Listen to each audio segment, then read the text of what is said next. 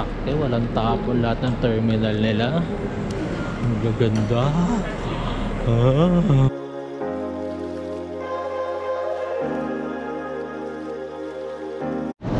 Self-service check-in. Please scan your passport. Hold on a sec. Okay.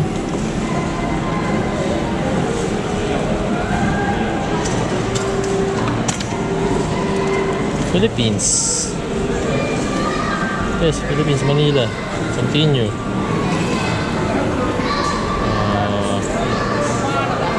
5804.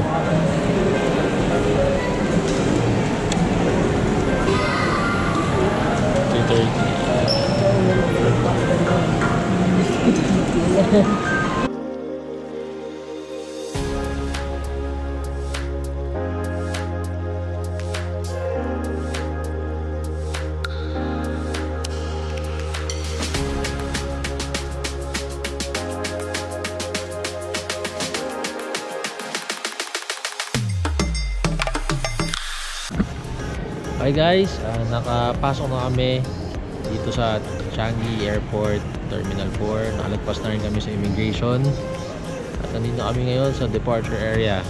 So ang gagawin namin ngayon ay maghahanap kami ng libangan around Terminal 4 kasi 3 o'clock pa ng umaga ang aming flight. Ano nga ba magagawa natin dito sa Terminal 4? So most probably kapag sumakay kayo na Cebu Pacific from Manila, dito kayo end up sa Terminal 4, pati arrival from here to Manila. Let's go! So tingin muna tayo sa directory kung anong pwedeng puntahan. So dahil mahilig ako sa Adidas, punta muna tayo sa Adidas. Saan to? 15.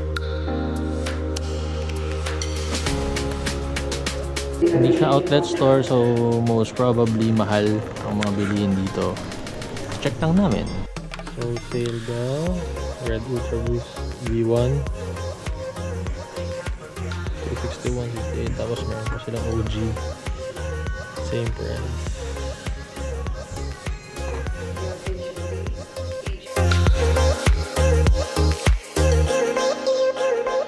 Pwede kayong mag selfie or mag capture for photos for your Instagram dito sa mini garden nila. Walang ganito sa NAIA guys.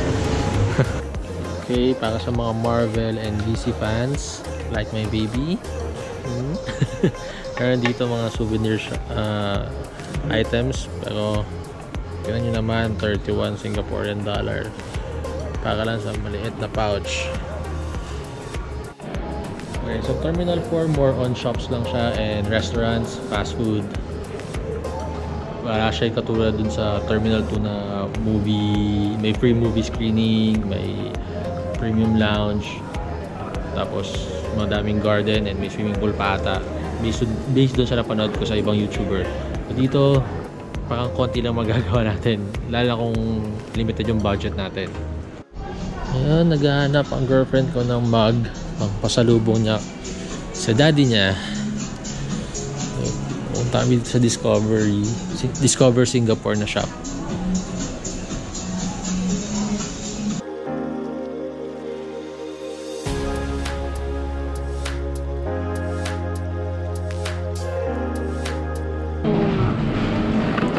Pero mas matibay yan yung gamitin.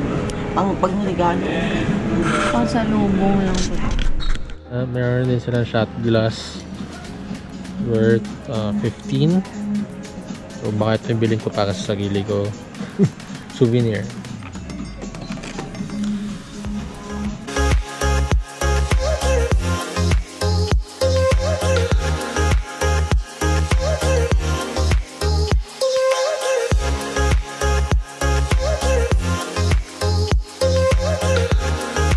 Merong malaking slide ata, pambata ata ito eh. Yun nga, ang magagawa mo talaga dito is magpahinga. Kasi ang dami mo pwedeng paghigaan. Hindi ko sa atin to, crowded na to. Slide na galing sa taas, hindi namin napansin. Try namin kung pwede. Slide sila pero nakasarado. Sayang. Hindi ko alam kung nagbubukas talaga siya. Punta sa baba.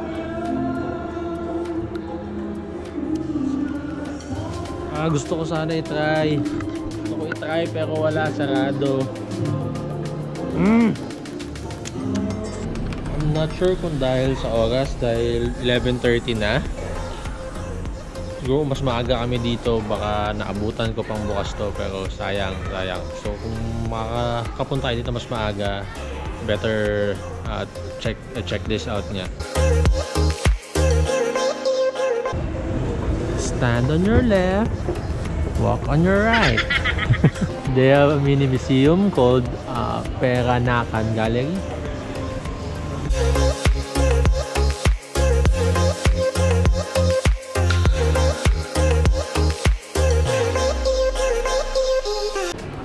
Siyempre hindi mawawala ka sa airport ang puro fast food chain. May Subway, may Burger King. Ayun na yung kilala ko. They also have McDonald's there. Oh yeah, they have. Ang layo ng McDonald's sa labas eh. Pag di ka pa nakapasok ng immigration, mag McDo ka muna. Yeah.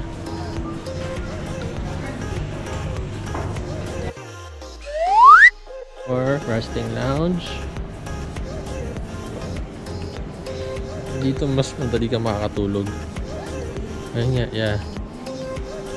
Also have smoking room for I think premium guest.